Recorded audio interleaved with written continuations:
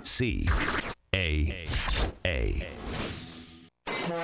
You're on board KCAA's Inland Talk Express. KCAA, Loma Linda, 1050 AM, the station that leaves no listener behind.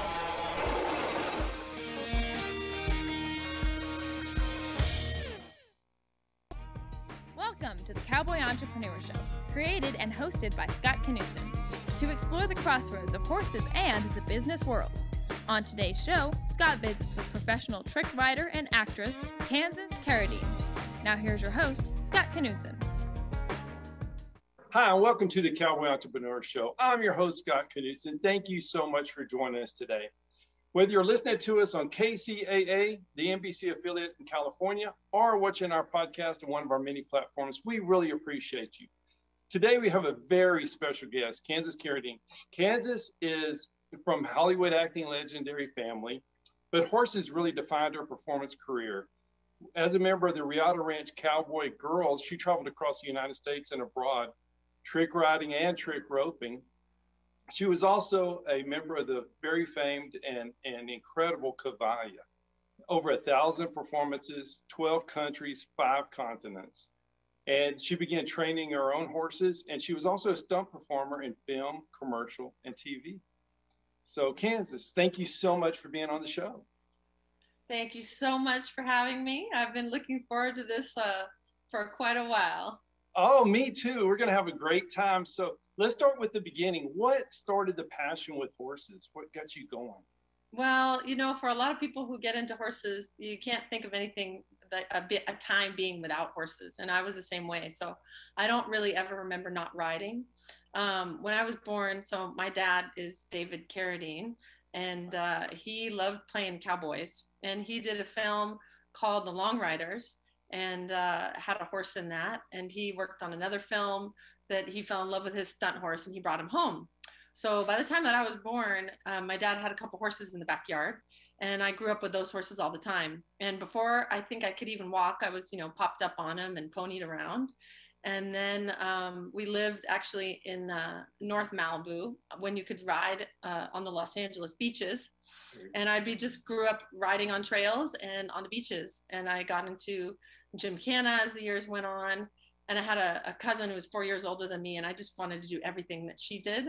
And so she went into more of like the English hunter jumper, and I followed suit. And, I've always dabbled in little things like dance or gymnastics, but horses were the only things that I was completely passionate about. And I'd do anything to just keep up my riding lessons. And yeah, like any horse crazy girl, that was me. Oh, that's so much fun. And what a blessing to get to grow up in that environment with the horses and riding on the beach. I bet it was beautiful and so much fun. Oh, absolutely. I mean, horses truly were a blessing in many, many ways. They were really my safety, my sanity, my security. And as time evolved, it really ended up being the most consistent thing throughout my life. I actually ended up, going away to summer camp and never came home. There was a lot of things in my youth that were quite difficult. And the horses actually were the one things that I would say, just kept me really solid, kept me really grounded. And I always say it was just a blessing from God to pluck me and put me in at Riata Ranch. And I grew up there in a really wholesome, traditional Western values lifestyle. Wow, that's beautiful. That's beautiful. So let's talk about Riata Ranch. It's a very, very cool ranch. There's so many things to do and learn, and they're in California, correct? Yeah, that's correct. So the Central Valley of California, I grew up in Los Angeles, and I actually wanted to go, again, following my cousin, I wanted to go into more of a hunter jumper and eventing background. I definitely had, a gutsy attitude with horses. So I really wanted to go more into cross country and do those kind of adventurous things. Nice. And that summer of 6th grade, I really wanted to go to a riding school called Foxfield. And I was really mad that I was being sent I thought I was going to prison, to this ranch, south of Fresno, California, and they were going to wear cowboy hats. And I showed up with my breeches and my helmet, and I just was all English. And the first thing that we did there, I showed up around lunchtime, and everybody was wearing tennis shoes and jeans and t-shirts and just very relaxed, and cowboy hats. And the first thing that we did was take the horses with just some nylon bridles and go swim our horses in the river. And I was sold. And then that evening, we truck rode as the sun went down and it got a little bit cooler in the Central Valley. Is very, very hot summers here in Exeter. And so in the evenings, we really put the truck riding saddles on and we rode until about 9 o'clock. And, as an 11-year-old girl, being able to stand up on horses and see all these other girls who were doing these really athletic maneuvers, I was just, sold on the first day. That was the adrenaline right there. That's it. And I ended up asking, permission to stay 2 weeks longer. And so that, first 2 weeks turned into a month. Then I went home and I actually asked permission to move in with the founders, Tom and Vicki Meyer. Wow. And I was supposed to just stay for 1 semester of school. And I ended up staying for 7 years until I graduated. Just moved in. I did. I moved in. I like it. it. That's the best decision I've ever made. Yeah. Yeah. I really, God just put me in the right place. And it ended up bringing all these puzzle pieces together that unfolded, my life's journey. So, and it's all because of the horse. Yes, absolutely. I owe so much to the horse as well. But and Riata Ranch. So, what was your first maneuver or trick or unique ride? Yeah, I really spent a lot of time working on the top strap tricks. So I did the hippodrome, the one leg stand, and one that I was quite known for, I guess, was a back bend. So it's a full bridge, and it took me a while to master that, but it ended up becoming, kind of my signature trick, my favorite. There's no question. Like, it just felt, I never was uncomfortable in it because it's, you have to be pretty flexible. Yes, you do. But once I got it, I just love that trick. I do it on any horse, anywhere. We went to Mexico one time and we're doing these Mexican charreadas, and we were on a horse that I'd only ridden for maybe like 5 days, and I could do it down there. We did it in Australia and trained a horse in a short period of time, did it there. I can't do it anymore, unfortunately. I'm not quite as flexible as when I was much younger, but that was definitely, a signature trick. And then the other thing I would say that was unique about Riata is we all learned to vault. So we all learned ground tricks. A lot of times, girls tend to moving away from a lot of the ground tricks because they were just classified as guys tricks. It's quite different now, but I started in 1989, sure. And that was unique that we were all taught to vault, and so we all did a lot of vaulting, spin the horn vaults and things like that. Yeah, that is awesome. Can you describe what a vault is? Maybe someone hadn't seen that. Yeah, absolutely. So a vault is actually where a horse will be going at a canter or at a gallop, and you bring your leg. With trick riding, we always pass our legs over the front, so over the top of the horn and over the neck of the horse. You have both hands securely on the horn, hopefully, and then you touch the ground really at the same time as the horse striking. If you're cantering the left lead on that left front, and that horse's momentum will lift you, and you really can glide and get a lot of air time up into the saddle and right back, and you can do it again. And one of the challenges was to see how many vaults you could put in to a given area, right? So how many can you sneak in the arena? How many can you do one time around in the round pen? That was kind of. It's really beautiful. It's dangerous, but it's really beautiful to watch. And oh, it's such a dance, and yeah. Not to segue too much, but fast forward when I did end up with Cavalia, we had a whole classical vaulting act that was a little bit more of a melange or a mix with traditional bareback riding, or what you'd see kind of in classical academic vaulting. And the vaulting was so beautiful. We had some men and girls, but mostly the guys were the ones who were actually doing that segment. And they really took it to a different level of artistry. It was just, we've always tried to calibrate the form and perfect the lines to be really like ballet. Right. A lot of times you see trick riders and it's very, hard and fast. They get to trick done, but the style is more loose. Right. And obviously, my time in the Cavalia Circus, we really had a more high value placed on that precision and that artistry. So yeah, vaulting is so gorgeous. Fun. It's gorgeous. I think on your website, circuscowgirl.com, there's a picture of you backbending on a horse. Yeah. And it is. Yeah, do what? No, go ahead. Yeah, and it's just so incredible to watch. And for somebody starting out, how would somebody start out? I mean, Riata Ranch is definitely a place to learn some of this stuff, but. Oh gosh, well these days I think learning trick riding has definitely taken its own life because there's so many forums and people really kind of collaborate and get together. Back in the 80s, or even take it back into the 60s and 70s, you really had to work with a master and know and get that mentorship. And I still would recommend that. But at the same time, these days, there's so many resources, obviously, from learning through YouTube and things like that. People get exposed to a little bit more. So the idea of what is possible, it becomes a little bit more easy to grasp because we see it visually so many times. Right. You were talking about a picture of me doing a back bend, and I was like, it's a rare picture because, to be honest, I don't know, came of age or grew up and did a lot of my performing and performances in an era where we didn't have all this YouTube. There might be some VHS tapes somewhere in dusty cupboards or storage, but I really don't have, that much documentation of a lot of the stuff that I did, pictures or videos. And so I think it's an amazing era now that has just catapulted the talent because everybody's able to really research themselves, to film each other, and take that to the next level. And that's with all horsemanship, whether you're analyzing your own whatever reining patterns or you're really looking to watch it and play back on video is super, super helpful. There's a few schools around, obviously, of trick riding, but it's a very niche sport. You're not going to find it on every corner or in every state even, I would say. There's a few little schools, and again, it's something that really has to be handed down, with apprenticeship. I really believe that for safety, number one. Right. Absolutely. Yeah. Absolutely. And you're right. With the learning on YouTube and the different classes, and you can watch it, it really helps so much. It also makes it more perfected. And as the horses get better, it's important that the riders do.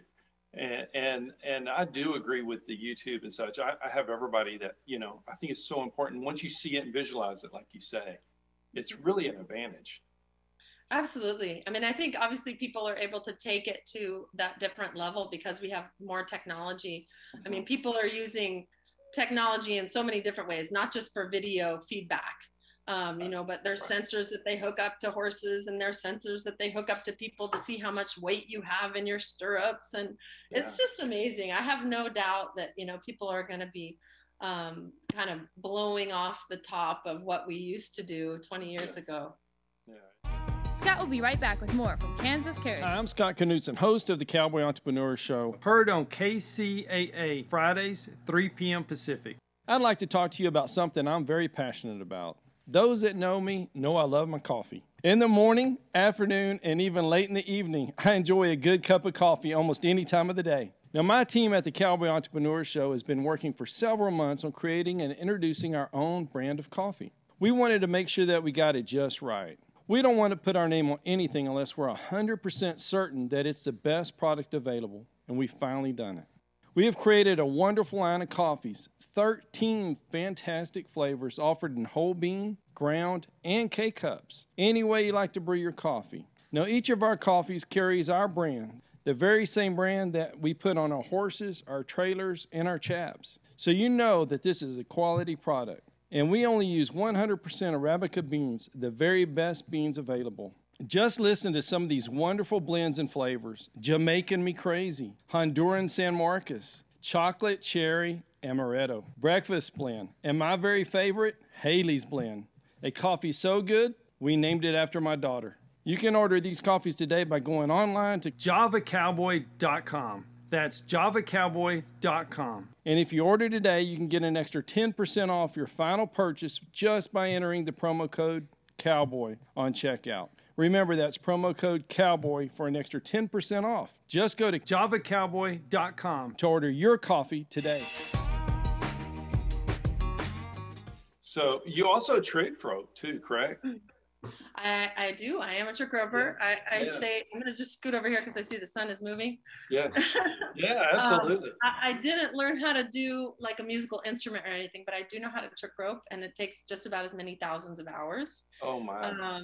And I have so much respect for the charros because they are really just incredible masters. So I do the American style trick roping, which was typically done with a cotton rope. it's what was popularized by Will Rogers, of course. Sure. And there's still a few places where you can get these ropes. They're kind of hard to come by, but Western Stage Props is one, and then King Ropes out of Sheridan, Wyoming is another one. And, those ropes are pretty lifeless until you give the proper flick of a wrist. And then you really get to make those beautiful Florio de Reata is the name of the Mexican style of roping, and it's making flowers with the rope. Very cool. It is another art form for sure. So when you were riding with your friend and she was riding English, and then you go into the trick ride and then the trick roping, that's a full learning experience. They're both different, aren't they? Yeah, I mean, I'm grateful that I had I guess you could call it a classic, English foundation, just because every discipline has things that are useful. And the versatility that we all develop as horsemen really comes from, I think, cross training. So if you take a reiner and put them in a dressage class for a couple weeks or a couple months, I think everybody will come out of there with some good things to say, and vice versa. If you take a show jumper and put them in, some reining classes or on a cutting horse, there's different things that we learn and take around. So there's never been a discipline that I can say I've tried and I didn't like. Kind of like what Rogers, he said, he never met a man he didn't like. And, I was just very grateful to have that, I guess, like pony club background, but then be able to really immerse myself in, here it's really the California cow horse culture. Even though we weren't actively, doing working cow horses, that was the real fundamentals of what Reata Ranch was built on. And so that, building a cow horse mindset was what Tom Meyer really prided himself on. So horsemanship was first and foremost. The trick riding was there. We didn't trick ride every day. We rode and perfected, our horsemanship, and we rode those horses in snaffle bits, and it was different than just going and making sure that we get to do our tricks. Yeah. Well, being there 7 years, there's just so much you could learn there. What was maybe one of your favorite stories being at Reata Ranch? Oh gosh, there's so many. One of the toughest things that I did, and it really built a lot of my character, I would say, when I was about 15, I'd already done a little bit of Roman riding, or fair bit. Like, we had a team of Appaloosas that I Roman rode on, but Tom decided that he wanted to have like a real act. And he acquired, I believe through Cotton Rosser and Flying U Rodeo Company, another team of Roman horses. It was a pair of paints.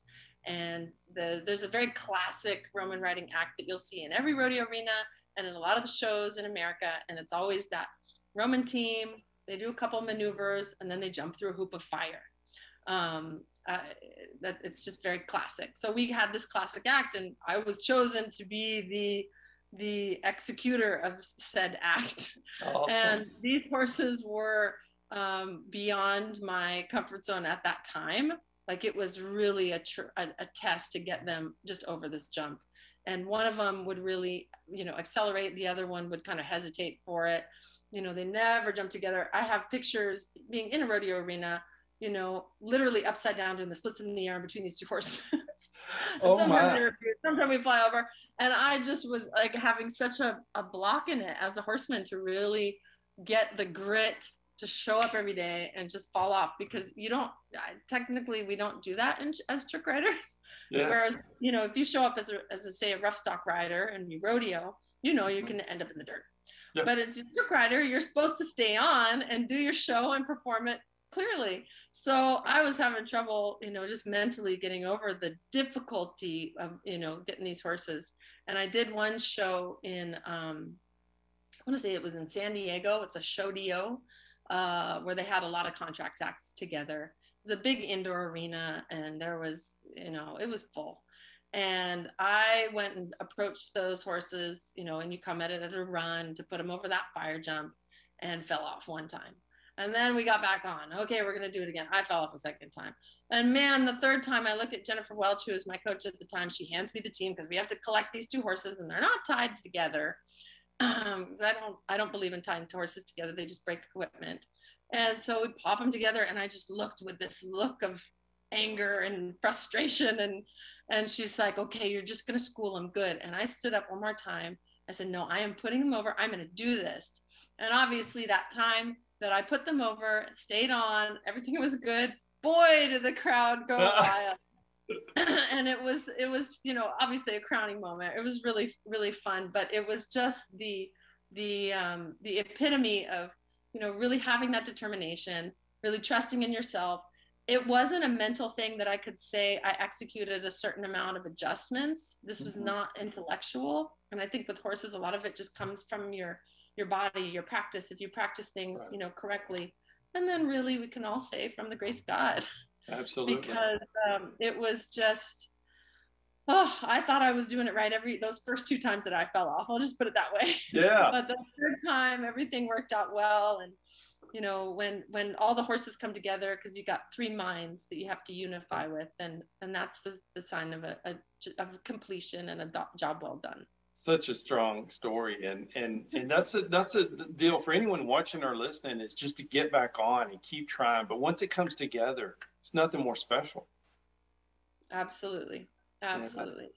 Yeah. So, and the horses are always the greatest teachers in that. I would just add, like, absolutely. Those horses weren't easy, and that was the thing that, you know, to be able to stick with it when you don't have all the answers, and it's not just like an easy match, and to really kind of keep showing up. You know, there's so much character building in that exercise for life. Absolutely, 100%. You got to keep showing up, and the horses, you know, they've always taught me so much more than I've ever taught them. You know, and that's the fun part. But when you have that fun ride, it's nothing better. Yeah. Well, and I say more and more, like, the more I learn, the less I know. Yeah, absolutely. I don't know anything. I'm letting them teach me and trying to keep open and listen. Yes, absolutely. So do you change your act depending on where you're going, whether it's an indoor or an outdoor? Oh, I have over the years, but you know, the interesting thing is my life has really adjusted a lot with my family life. So I don't have like my own solo act. I make it up if I get hired to do something like that. But a lot of times I've been working behind the scenes. So for example, with the company Cavalia, I did a lot of like scouting and buying and training the horses. So less glamorous, you know, I didn't have a show schedule. For some years, I joke that I took extended maternity leaves. You know, my girls are 12 and 15 now. And I oftentimes would transition from, you know, doing those 7 to 10 shows a week to having more of a stable environment and staying at home and training horses. So, wow. But to answer your question, yes, I've done a lot of adaptations depending on if I'm just flying somewhere and just doing a roping gig, or if I'm actually, you know, performing in front of, say, a Quebec Western Festival and doing a Western act for that, or if I'm, you know, part of a group and doing an ensemble event. I mean, the last time that I did the Cavalia show was actually in China, and we had a 6-month run there on mainland China. Good. Okay, so let's talk about that a little bit. So when you go to China, how do you take your horses over there, and how does somebody go in advance and kind of scout the area? Well, so I'm going to rewind a little bit, because in terms of like the way the Cavalia show works, you know, it's its own barn, it's its own entity. And so that whole stable, like all of our stalls, all of our, you know, our big top and all of our horses, all of our equipment, yes, they all ship together. And typically, you know, when we were on tour, we stay in each city about 2 months. And then the setup and tear down, depending on if we were changing countries or if we were just driving in the US, but it's going to be about, you know, 17 days and sometimes longer. You know, for example, when we went from California to Australia, there's a very long quarantine. And so then it was a 5-week break. And then I want to say it took us maybe 2 weeks to put the show back together, maybe 3, something like that. And basically, you know, all the stalls are set up there. So the barn looks the same in every city. We bring our own, the footprint looks a little bit different in terms, like, you know, the kitchen tent might be in a different place, the stalls, but basically, you know, the big top, the arena is in the same place. The entrance into the big top, where it links with the warm-up tent and to the stables tent, that's all in the same place. The configuration is the same. But it's an incredible infrastructure. And when we go into China, you know, the show was touring around China, so everything got shipped there. And then, you know, there's a production company that we partnered with, and it would stay on mainland China. But the other countries, we went all over North America. Then from California, we went to Australia and did 5 cities in Australia. From Australia to Abu Dhabi, then Abu Dhabi to Dubai, Dubai to Belgium, Brussels, Belgium, from Belgium to Singapore. And then in Singapore, I took a mommy break and went back to California and was training horses and buying horses to ship to China and helping in that regard. Because I have my daughter, I think was 4 and 7 or 8 at the time. And so I just took a break from tour, but the tour continued and went from Singapore to Hong Kong to, Taiwan, Seoul, and then mainland China. And my husband is involved in it. So he was staying on tour. And then I was back at a home ranch in California where I would, scout by and train horses and then get them ready for transport. And then also, receive horses. Yeah. Incredible. So what was the experience like when you were in the different countries? Did they know Cavalia? Did they understand the trick riding part of the balancing and the dance and the beauty? Did they? Well, I mean, trick riding is just one little part of that whole show. So Yeah, the strength of the show is really about, projecting the relationship between horses and humans over time. Right. And I think as we went around the world, certain places have a very established horse culture. In Australia, they have an established horse culture. There's a lot of horse showings. They appreciated it. And it's different than when you take it to a place like China, where it's a very new horse culture. And so they're quite easily surprised with, wow, look at this relationship that horses and humans have together. And it's so playful. And, horses are kind of like a dog. And it was very, my husband, because he's the artistic director, so he would sit in the public a lot.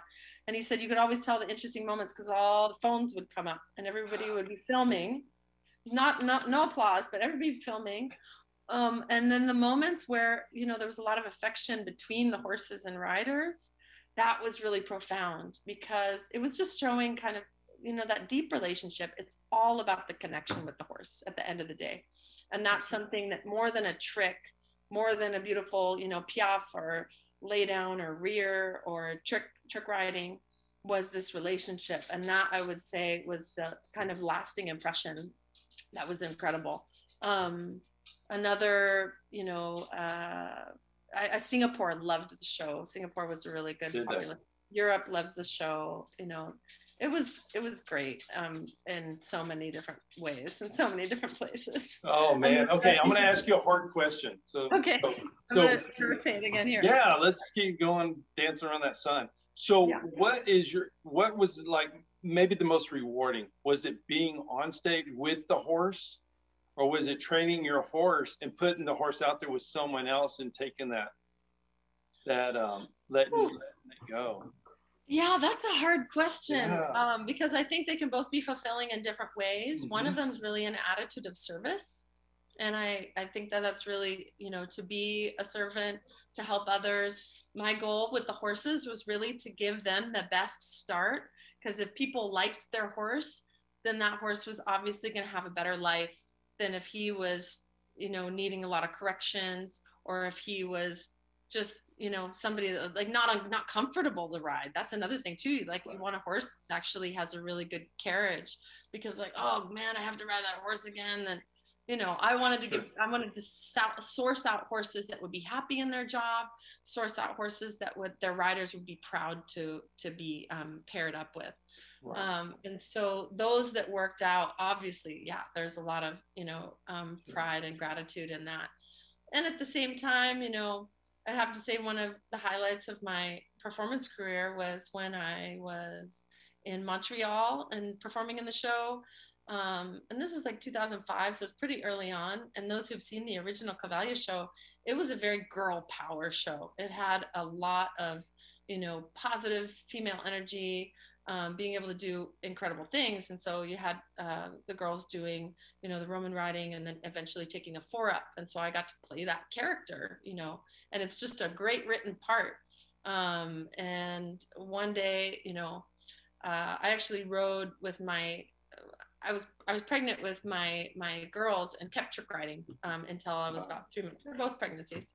And so this time, it was just a hard day. It was really hot in Montreal. And I just thought, oh man, I just had to gather everything I could to get out there again. And I went and, doing 10 shows a week. It's That's a lot. physically demanding. Sure. And to kind of it's different than just kind of performing your horse, but you really are expressive. You're turning it on for the public, as even doing your show here. Yeah. But anyway, long story short, I did that act, and at the end of it, there's just this moment of triumph where the girl Roman rider calls out, this kind of victory call at the end of it after doing, the 4-up and jumping horses. And there was this huge thunderous applause, and boy, that whole, 2,000 seat theater, stood up on their feet and gave an ovation for that one moment. And, yeah, you have a lot of pride and joy, and that's a fun thing. It's very satisfying, as far as a job well done. So they're really two different things. Like one Absolutely. obviously is serving my own passion and joy, and like I would say the culmination of all those years since I was 11 years old, training to be a performer in the Western arts. Right. But the other piece is really just, being a servant and trying to do the best to really help others and help the horses. So I can't really pit one against the other. They're both special. Very special. Yeah. That's so cool. Thank you for listening to the Cowboy Entrepreneur Show. Scott will be right back with Kansas Carradine. For more information on Scott Knudsen, the Cowboy Entrepreneur, visit us online at cowboyentrepreneur.com. Hello, I'm Scott Knudsen, host of the Cowboy Entrepreneur Show. I want to tell you about a product I've tried and I love, and I feel the Cowboy Entrepreneur audience will as well. It's Rebellious Infusions. Rebellious Infusions, they're little packets of flavor. And it gets hot in South Texas, over 100 degrees every day.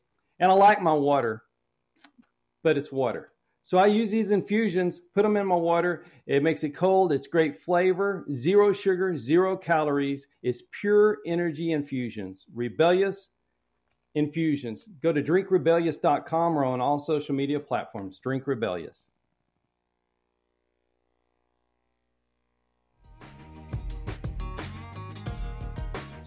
So when you were selecting horses, what did you look at a specific breed or temperament or color, or how did you go about that? So with trick riding horses and in shows and performance horses in general, a lot of people like to have color. So, if we can find the buckskins, the Appaloosas, the paints, I leaned toward the quarter horse types because that's what I grew up in. But, Cavalia is quite a blend with the European influence as well. And so, over time we would open up to other breeds as well. And there were some, European horses and breeds that came into the show, but I always leaned toward the quarter horses because that was my favorite. So quarter horses, Appaloosas, and paints. The main thing that I look, again, trying to find a horse that will be a good match for everybody. Some horses can be a little bit trickier than you say, like, hey, they're a one-man horse, or they're just a specific type of expert horseman. And I would try to find also horses that could be more adaptable to everyone. So in terms of just having that like extrovert personality that would be able to take a lot of changes and change of riders. So basically a horse that has a lot of self-confidence. And pretty much in the first, 5-10 minutes, you can suss a horse out and be able to see, if they're able to take new experiences quickly, if they're, a little bit more reactive, how long is it going to take to reduce that kind of reactivity? It's not that I want to dull a horse down at all, but there's certain, you want to keep their whole senses and awareness. I don't like to use the word, desensitizing too much, because we really want them to be, alert and looking out for you. I have a whole separate story about that. But that they're tolerant, that their temperament will tolerate it. I think that's an important distinction. Right. It's not that they don't feel it. It's not that they're numb. It's that they're accepting of it. That's a different thing. Just an example. So again, I already spoke about how I trick rode in the show when I was pregnant, and I was doing a trick called the Cossack drag, which is where you hang upside down by one foot. And in Cavalia, it's a straight line trick riding. So, both of the horses will come from either side of the stage on that straight line. Okay. And we'll take turns. And, it's probably one of the most dangerous things that we do in the show. because, those horses running full speed, you can kind of hit that corner a little bit blind. And horses could come out and have a head-on collision. It's very, very potentially dangerous. So I was down in my trick, long story short, and somebody came out at the wrong time with their horse and was headed straight toward me. And my horse was as straight as an arrow. I actually, I put him in for trick riding. I trained him, and he was just very, very, very solid. And we had, total confidence and consistency, I would say. And I was in my trick, and I was like, gosh, that feels really strange. But, he went off the line, and I kind of got after him a little bit, like, what was going on with that? Well, little did I know that this other horse had come to pass right on the side of where I was. It would have been a big wreck. And my horse saw that other horse coming and got out of the way and came back in his line. And so he knew. And so that's that horse taking care of you. Yeah. That's not a horse who's being dull and desensitized. Right. He has all of his senses about him, and he's alert, and he's able to think. And so, it just takes time to be able to understand, a horse that's highly aware and sensitive and can partner, because ultimately, trick riding is at liberty. You're not holding the horse. You can stop and start all you want, but ultimately when you're in your trick, you're not holding on to anything. You're not controlling the horse. And so there's ultimate trust there. Right. And a horse that you really want to surrender your life to and trust in that way has to be, has to have a lot of truth and confidence and have that heart of gold. And then on a little technical side, obviously you want him to be 100% sound. You want him to be, have a smooth, comfortable gait. And again, I lean toward the quarter horse types, because they'll come off that line real quick, and then at the same time they'll relax, and those ranch minded horses will just let you practice all of your yoga moves that are your acrobatics over and over again, standing still and wait for you. That's so awesome. And I love how they protect and they just have that keen sense to keep you out of trouble. That's a great story. And I love what you just said, surrender your life, because really that's what you're doing. It's complete trust. Yeah. Complete trust. So when you train a horse and you turn the horse over to somebody that's maybe riding in Cavalla and you're not going to do it anymore, how do you get that horse to trust somebody else? I think that's something when I'm looking in the beginning, of temperament, to be able to have that flexibility. There's certain horses that you say, oh, okay. And I've had them before. There's a couple horses that I got that I said, this is not a horse who's going to be able to change riders a lot. They might not work in the short, or a horse that, okay, they're going to work well for me. You have to, if as you're going through the process, that you have to be hold them with kit gloves. That's kind of a warning sign that, they're probably going to be a little bit too, say, emotionally, dependent or emotionally sensitive. That they won't be able to have that resilience of being flexible and, and changing riders. And the other thing that really helps is obviously we communicate a lot, between people, and people who want to know. People, good riders are obviously going to want to know as much as they can and understand and really get that backstory. But, dealing with professionals, they can usually kind of come on, we say, and make the blend. The other thing that I find that's useful is if you are somebody who's, been in the show, been in that environment, what you have to prepare them for, how they're going to be ridden. For example, we're not allowed to use, spurs, and so they have to have a certain sensitivity. They're going to be asked to do a lot of dressage. Not all our trick riding horses are just going to be, you're not allowed to use anything other than a snaffle bit. So all of these preps, if I was to send a horse in there, they're going to have a whole rude awakening if they go straight from, say, being in, a shank bit, and then, okay, no, you're only in a snaffle now, and you're going to have to do a lot of dressage, and sorry, but we're not going to use any spur. So all of these things that you kind of layer in and prepare, knowing what they're going to go into. And then, the last layer and piece is a lot about, the environment and just exposing them to as many things as possible. Because they're going to have to get the lights and the music and the water and, the costumes and the sound of the roaring public and, whatever it is, bungees flying from the sky. The fire. Yeah. I rope. Yeah. Fire. Yeah. I rope a lot, on the horses, because that's such a good experience. And then again, I think life just introduces you teaching moments that arise organically. And so as my children grew up, I just put my kids on him a lot. And, you know, the kids might not have ever touched the reins when they were little, but I'd have them pack them around and I'd work them, you know, on long reins and things like that. And so then, you know, this is another way that they're just having a bunch of people crawl all over them and, you know, get used to them that way. Yeah. That's awesome. That's awesome. So what age are you looking for? And what's the process? So are you looking for like a 3-year-old and it's going to take a year to train before you can get them off, or what's the timeline? Actually, because you know, the horses, we don't usually have as much time as the investment. Like people would often ask if we have a breeding program and we don't, or if we get them at, you know, like you said, like 2 or 3-year-olds and we don't.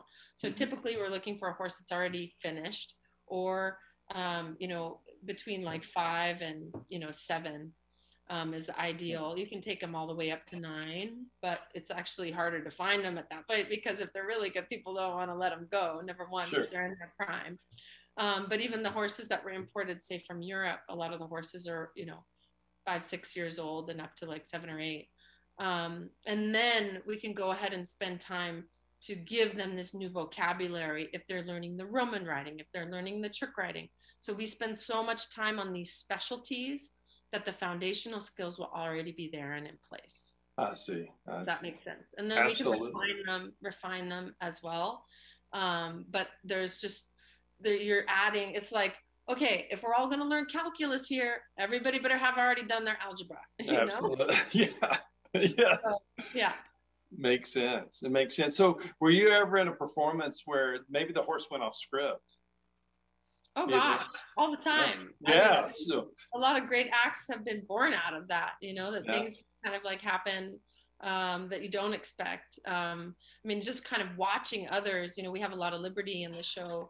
And I mean, I think it speaks a lot to the evolution of how we've been able to watch horse shows instead of having things to be so rigid or very tightly planned out, but things that happen that you don't expect. And then the audience actually laughs like, hey, there's that horse who's not joining up with his team. Or, you know, you have a horse that's laying down, they don't want to get up, and everybody starts laughing about it. And I think everybody's heart really softens, and it actually makes this kind of endearing moment that everybody appreciates, because you're allowing the horse to kind of be themselves in that moment.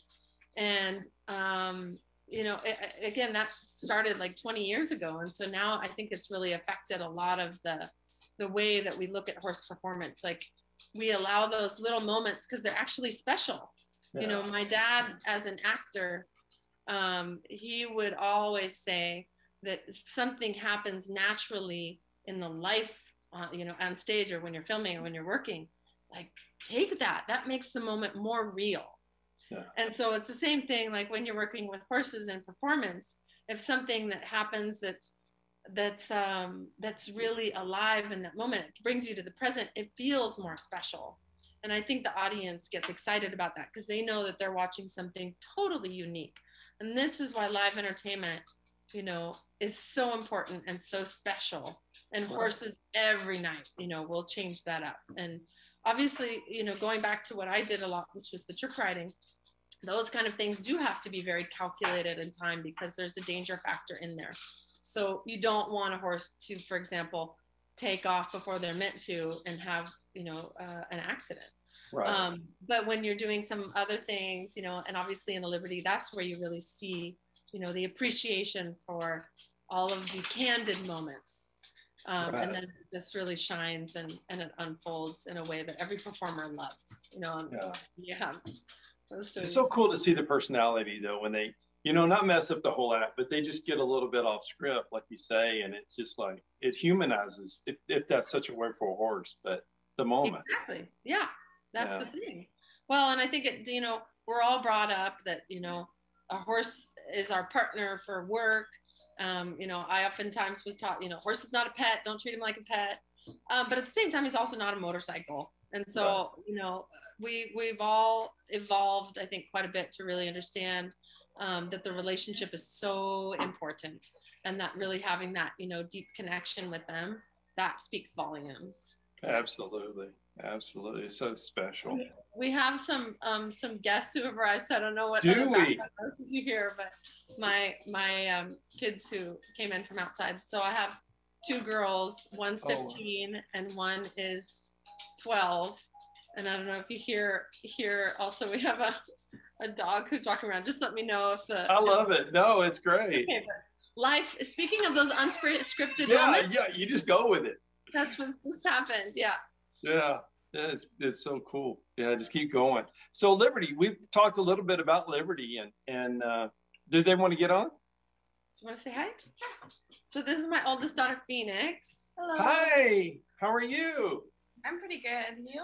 Oh, we're doing well. You having fun on the road? Yeah, lots. Yeah, it's fun. I love the road. And then this is my other daughter, Hi, Moni. how are you? They're I'm good. How are beautiful. you? Hi. Doing well. Doing well. We're talking horses. Yeah. They probably have a lot to say. They've done all kinds of amazing things these last couple weeks with horses. Is it so much And fun? we're just going to talk about Liberty, actually. You should ask these girls Yes. what they think about Liberty or what they've seen with Liberty in the last Yeah, week. let's talk Liberty. What do y'all think? We just came from the International Liberty Horse Association Championships in Lexington, Kentucky. Very And it's an cool. organization, a new association that started up by Dan and Elizabeth James in Lexington there. And oh man, I'm so excited. I just really think that this new association is going to open up the sport so much more, and that it's really going to bring a whole new generation of horsemanship and a different style of horsemanship, and really take it to the next level. And then obviously there's all these classes for great youth and different people coming in. So girls, you want to? Yeah, you want to talk about it? What did y'all like about it?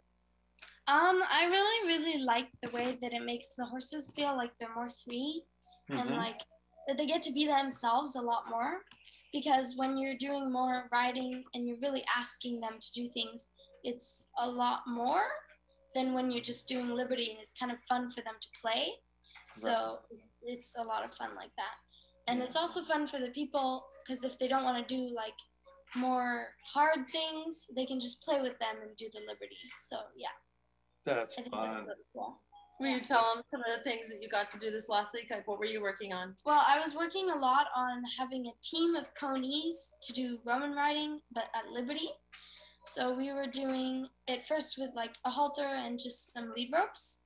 And then I was having a really hard time. And I was like, no, I don't think it's going to work. Like, maybe I shouldn't just spend some time on them. And then like a couple days later, I was with this other friend of mine. And we just like hopped on them without anything, so no bridle, no saddle, and we just like steered them with the whips, and I was finding it's really working. Like they're always together and they're always staying there. And then I even got to stand up on them a little bit and do some Roman riding. That was Fun. really cool. Yeah. Fun. Oh And my. I got to do, I mean, me and my sister, we both did some stuff with Dan's Liberty team. So Mhm. that was really a lot of fun. And we had a nice guy named Patrick. He helped us with our Liberty, and we got to use Dan's horses, and that was really, really fun. And Oh, we got wow. to clear bareback and do some Liberty, like just from a ridden horse and on the ground. So that was really fun. What a great experience. Yeah. Yeah, So much fun. Phoenix helped out quite a bit too. I got to work with the horses. So Phoenix, what was one of the things that really stood out for you, and what did you enjoy? I mean, yeah, it was really amazing working Liberty, because I haven't done much Liberty, and this was like the first time that I really got to do a lot of Liberty and learn with these amazing horses and of course the amazing trainers.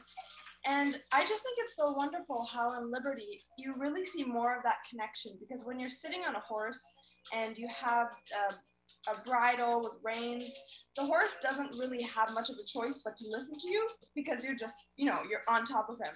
Right. And with Liberty, you really see the connection between the trainer and the horse, and how the horse learns to listen to you of its own free will. So Yeah. yeah, Because it it's- wants to. Yeah. exactly. Well, and at the same time, you did quite a bit while you were still on top of him yeah, in terms of bridleless. So that's the really exciting thing too that the Awesome. International Liberty Horse Association has, is it encompasses all the bridleless work. Mhm. So there's some great classes. Like, we saw the 7-year-old girl who had a combined class where she came in with this little core horse mare. She did a little Liberty on the ground with him, had him go through, change of directions. Then she laid him down. Then she got on, and then she did a pattern with her neck rope. The whole bridleless bareback, and that's a combined class. You can enter that in youth, senior, pro, non-pro, And so I just think it's great how this organization has been able to kind of create a framework, a structure, so people have goals to work toward. Because Phoenix, you were doing some other stuff that was mounted, right? Yeah. I mean, you're on top of one horse, and then you have two other horses that you're guiding with a whip. That's like an extension of your arm. And yeah, but from another horse. So we had like 3. So you're sitting on one, and then you have 2 going around you. It's really amazing. Very fun. Very fun. Yeah, so the Liberty from a Ridden Horse was a really great opportunity, and both Elizabeth and Dan James were just so kind. They have a beautiful facility out there in Lexington, Kentucky, and then Bodie mentioned Patrick. Patrick Sullivan is another one of Dan's students, I could say one of his longtime students. He actually just completed an incredible ride coming all the way from California to Lexington, Kentucky, bareback and bridleless. Well, actually, sometimes he did put a saddle on. He found it was better for his horse's back. But basically at Liberty, you know. Wow. And he raised a lot of money for some wonderful, equine charities and nonprofits along the way. And just his passion for it is so contagious. And same thing, you know. We were surrounded by all these different breeds, all different, walks of life in terms of riders. And it was just kind of like a meeting of this eclectic horseman. And I just can't wait to see where it goes to. It's really, really fun. Isn't that exciting about the industry, though? There's different age groups and different people and new people coming into the industry. And that's what's so important. It's so much fun to see. Absolutely. Yeah. I have no doubt that the next 25 years are going to be, revolutionary. Absolutely. I agree. It takes all of us in the horse world. It's beyond like what she's going to see. And like I said, this 7-year-old girl who's in there, just their idea of what is possible, is amazing. I was actually invited there to help judge the freestyle competition. And some of the acts that I saw, were very professional. And, 20 years ago, you wouldn't be able to find that. It was, and thinking of what we were presenting in the show in Cavalia, there was things in that competition that were really on par, especially what we would see, at the beginning of Cavalia. So I think they're all very interlinked, intertwined. They all have affected each other. It's all connected. And I just feel so blessed to have seen it from so many different angles and to be able to watch a little bit of where it's headed. It's so cool. And it's a generational deal too. And you get to be a part of, giving it to your daughters and me with my daughter to give it to them, and then they get to carry it on. Yeah. Well, I haven't heard yet, but what does your daughter do in terms of all of her riding disciplines? And oh my goodness. She loves riding. She loves riding Western, but her favorite thing now is imprinting foals. When we have babies, the first day she's got them laying on the ground and she's laying with them, and now they're like in your pocket. It's so much fun. But when she was a little baby, we'd put her, with the horses, and they just have a way. They would just calm them down, and she just grew up. Yeah. Wow. I'd love to meet her someday. I wish she was here for sure. So what's next for y'all as far as being on the road? Is it another Liberty competition or event or a judge? Well, I definitely feel like I'm inspired enough just to help, that association start to become more prevalent out here in the West. There wasn't as much of a representation, and I think that it's wide open. There's so many great horse people out here who are already doing this, say, Liberty bridleless, that kind of work, and just don't perhaps know about it. So absolutely, that's one of the things that I'm definitely passionate about. And at the same time, I still perform, and there's a circus that will be picking up this over the holidays that I'll be doing kind of in partnership with Riata Ranch. And so Phoenix will get a chance to go ahead and do some performances with that. We'll be doing a little bit of trick riding, roman riding, and roping. Phoenix is also a circus artist too. So are you really? So what do you do? I do all sorts of stuff. I really like doing aerials, so basically everything that's in the air, like the silk, the hoop. I do a lot of hoop, and I definitely like acrobatics, and then trick riding with the horses. So both my girls have learned to rope and trick ride, and I think it's just natural that we pass it on. There's so many great families who, that's part of, the circus, obviously, is it's very common, and you can hear the life of a family behind us. It's very common that everybody, passes down and shares that whole tradition. So I have no doubt that, Phoenix will kind of take it all to the next level, and she's able to do great things. Her father was an acrobat, a very high level acrobat for a long time. And so she does things that I will never try to do. But in her mind, she can perceive stuff that would just be, out of my my imagination. And for her, that's totally normal. But isn't that fun to see, when your kids are just can do more and passing, not passing the torch, but they're just exceeding it. Yeah, absolutely. In ways, again, that were totally mind-blowing and that I would never ever expect. And they love horses. Bodhi too, she has her own passion. Like, she loves working with the ponies, she loves working at Liberty. She's always loved to try and be, as bareback and bridleless as possible. That's always been her thing. Phoenix has always been really interested in learning all the details of like the trick riding and being very specific and perfecting that.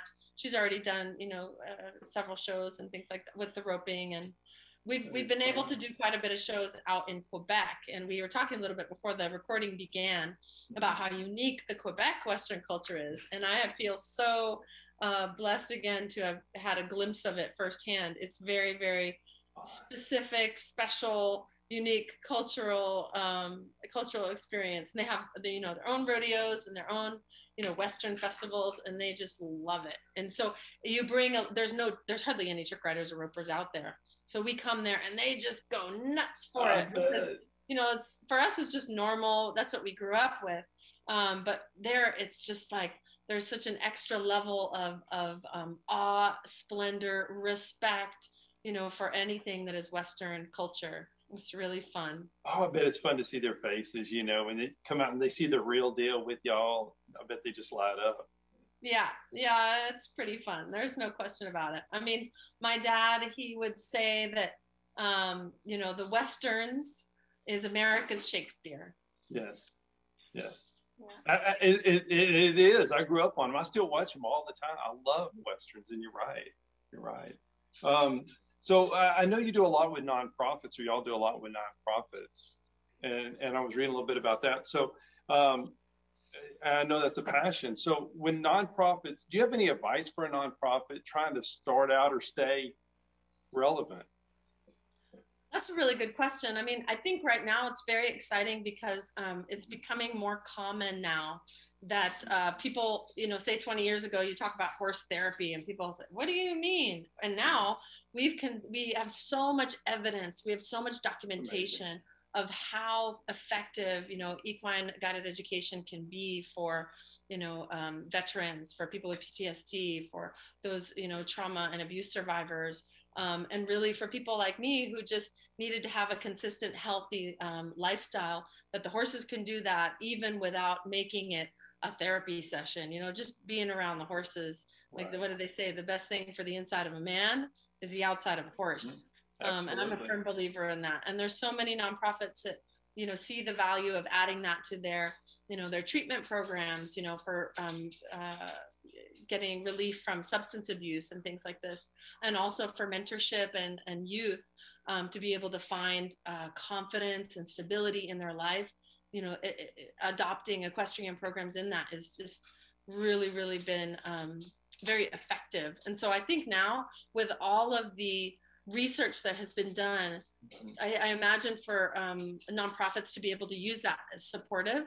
And also now that we have all of this Liberty work that is becoming more popular and that's becoming, I guess, more attainable, this is a great way that horses who've been through, that are kind of on the rescue track, or maybe even they're kind of geriatric and it's just, they're not sound enough to ride anymore. It's a great way for them to still have a job and to have meaningful work. And, or maybe it's the horse handler whose back is sore and they can't ride anymore. Now we have something else that I think nonprofits are really going to be using a lot, both with the Liberty and obviously with the, assisted riding. I worked a lot with a company or an organization called Equine Guided Education with a gal named Ariana Strozzi, and she's really one of my greatest teachers. When I had Phoenix, it's interesting that she's right here. I kind of did my own discovery of redefining horsemanship and my relationship with horses, because it always been work. It had always been associated with work. And so after having Phoenix, I just thought, there's something so much more here to my relationship. I know the horses have healed me in a certain way. I want to discover more about that. And so I went to go study with my friend Ariana, and, she would do a lot of women's retreats, and not just women, but it ended up being a lot of times it was ladies around. And it evolved also to a lot of veterans coming back, and really with non-ridden work that was just all, on the ground, just being with the horses. I have seen incredible transformations take place. I've seen people really go through deep cathartic experiences, and that personal development that comes from just really being around these incredible creatures that somehow, they bring us into presence. I'll put it that way, in a very simple way. With equine guided education and Ariana's work, we talk a lot about body awareness. It's something we don't think about as much, as horsemen. We're around it all the time, so I think we take it for granted. Right. But you have to know where to stand to not get, kicked. You have to know what's around you in your present environment, to look out and be safe for you and for your horse. And so you develop a higher sense of awareness, and we could say like also a body consciousness. And just having that for people who might, have never been grown up on a farm, never been around horses, there's something that it does to our physiology. And again, now I think this research is all coming out. It's all there. And it's so exciting. It's so exciting. It's like, how could we prove in the past that horses were so good for the spirit?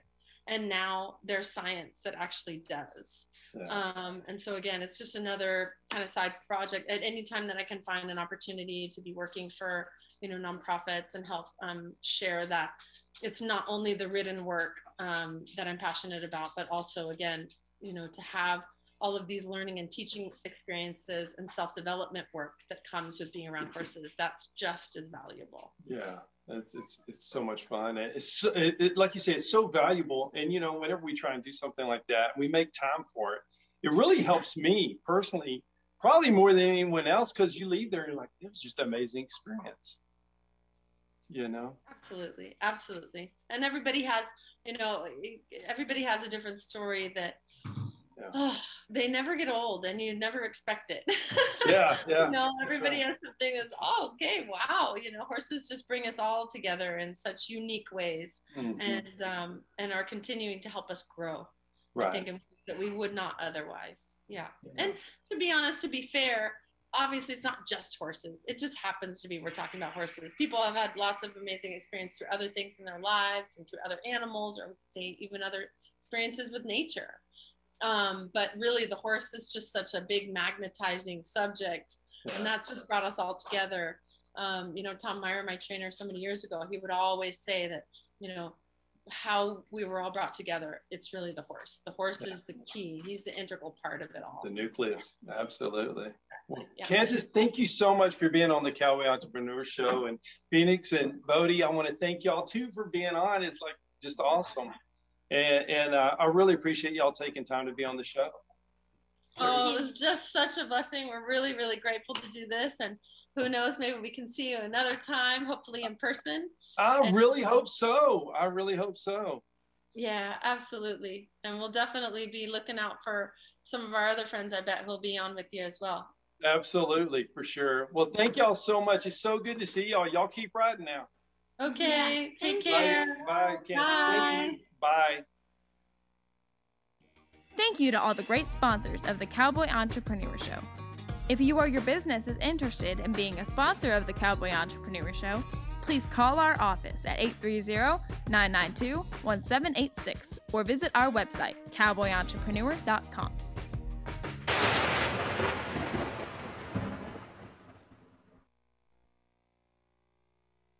KCAA Loma Linda, 1050 AM, 106.5 FM, and